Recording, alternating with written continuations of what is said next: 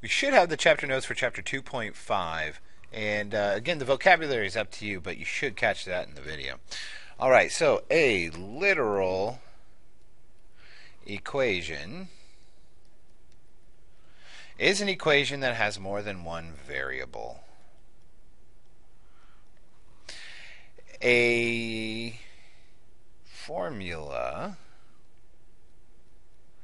is an equation that states a relationship among quantities and are considered to be a special type of literal equation. Sometimes we have to add, subtract, multiply, and divide by a variable. When this happens, we treat them the same as we would any number. And I'll tell you more about that in just a second. I'll show you what I mean by that in a second. Taking this first problem here, I hate these things, so let's ignore that. We're going to ignore that for a second. 10x plus 5y equals 80, where x equals 3 and 6. Now we could just go ahead and plug x equals 3 and x equals 6 in there and solve it. But before we do that, we're going to try and figure out what the value of y is first. So if I want to solve this for y to begin with, I need to get rid of this 10x. And the only way to get rid of this 10x is to subtract it from both sides.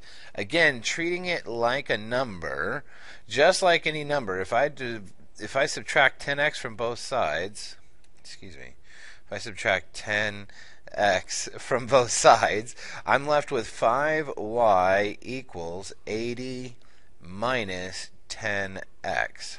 Now I can divide both sides by 5. Divide everybody over here by 5, and I'm left with y equals, and since I'm dividing everything by 5, 80 divided by 5 leaves me with 16, and 10 divided by 5 is 2, so 16 minus 2x. Now that I have y solved for, it's really easy for me to go ahead and plug in that 3 in for x. So let's find out when x equals 3. What's the value of y? Well, y equals 16 minus 2 times 3. And notice I put 3 in parentheses. I really suggest that whenever you're plugging in a number into any of these literal equations or formulas, make sure you plug them into an open set of parentheses. It's much more difficult to lose negatives that way. So to simplify this a bit, we get y equals 16 minus 6. And 16 minus 6 is 10, so y equals 10. So the value whenever x equals 3, y is 10. And we can leave this as an ordered pair, 3 comma 10. Or we could just simply state x equals 3, y equals 10, and put that around it. Now what is it whenever x equals 6? Well, we can certainly go to find that out. So now we have y equals 16 minus 2 times 6, and that would be y equals 16 minus 12, and 16 minus 12 leaves us with 4, so y equals 4. Oh, excuse me. All right. So for a problem like this, there are only variables in these, and this would be what we consider a formula, in a sense that we only have variables, and this is just a relationship amongst these variables.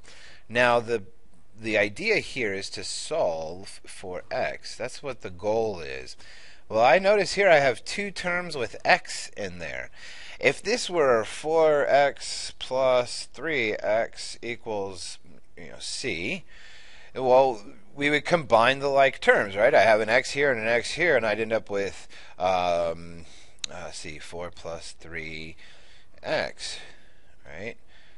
And that's equal to c. Well, I know that I have 7 x's equals to c. But here, with ax minus bx, I have only variables, right? So in order to get this together, in order to solve for x, I need to get these in some way. I need to turn these two terms with x in it into one term with x. Well, just like we did over here, this is sort of like the distributive property, right? If I distribute this value of x to both of them, if I distribute this here, then I'd end up with the original. So what I want to do is I want to factor the x's away. I'll have x here. I'm going to factor that out, and I'm left with a minus b equals c. So now I have x times a minus b equals c. Well, I'm going to treat a minus b just like I would any number. And over here, I would divide by 7, right? I would divide by 7. So I'd have x equals c over 7. Well, now over here, I need to divide by the quantity a minus b. So I'm going to divide both sides by that a minus b. And this goes to 1. So I'm left with x equals c over the quantity a minus b.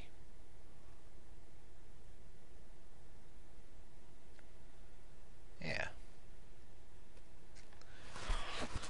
Okay, what is the radius of a circle with a circumference of 64? Well, you can look up the formula for circumference, but one thing I do know is that circumference is equal to 2 pi times the radius. So this is the formula for circumference. Circumference is equal to 2 times pi times the radius, or 2 times the radius times pi. It's often referred to as pi times the diameter. Well, the diameter is 2 times r. So this is a formula that I want to use because it's asking for radius. So I'm going to solve this for radius, and what's happening in between the radius and these numbers is multiplication. I want to get rid of that with division. So I'm going to divide both sides by 2 pi. Divide both sides by 2 pi. And now I get r equals the circumference divided by 2 pi. Right? See, it's c over 2 pi, and on the right-hand side I've been left with r. Now, it's okay to switch sides of an equality, right? Because 4 equals 4, well, I could put 4 here or 4 over here. It doesn't matter. So it is a-okay to switch sides here. Well, now, if the circumference is 64, then I'm going to put 64 in for c. So now r equals 64 divided by 2 pi. And 64 divided by 2, I know to be 32. So r equals 32 divided by pi. And it asks us to use 3.14 as an estimate for pi. So I'm going to say approximately, because it's an estimate, it's not equals, it's an approximate 32 divided by 3.14. And we could do that in our calculator. And to be honest with you, I don't know.